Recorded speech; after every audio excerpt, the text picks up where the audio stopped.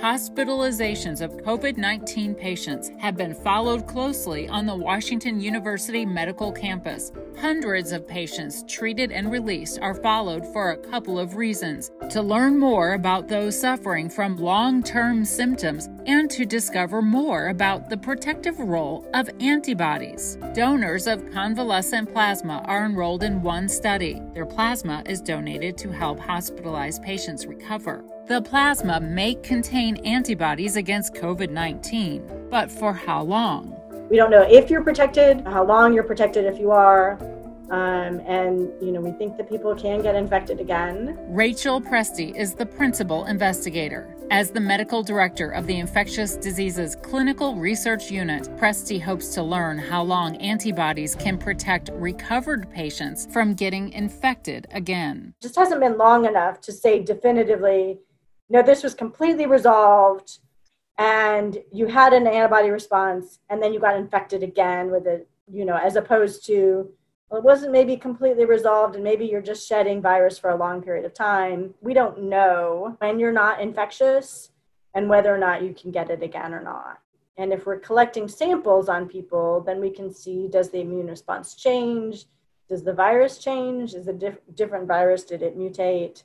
And are you looking at a different virus now than we were looking at before?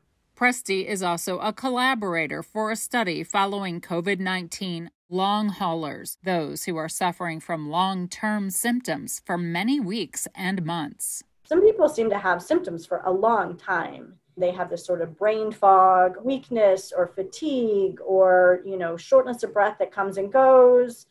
So a lot of funny kind of long-term symptoms.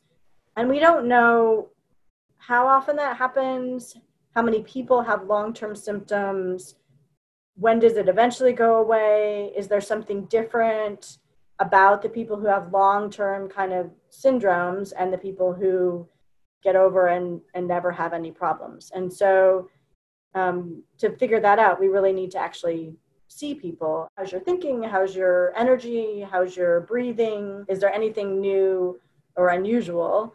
And if we ask enough people, then we collect enough information to be able to say, so COVID isn't just an acute infection that you get over like a common cold, that in some people there may be long-term effects of it.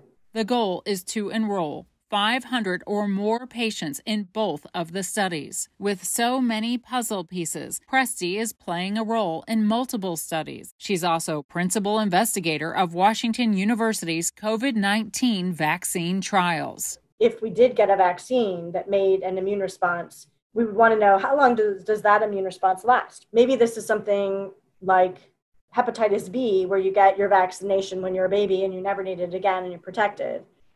Or maybe it's something that's more like influenza, where we need to actually think about repeating the vaccine every year or anywhere in between.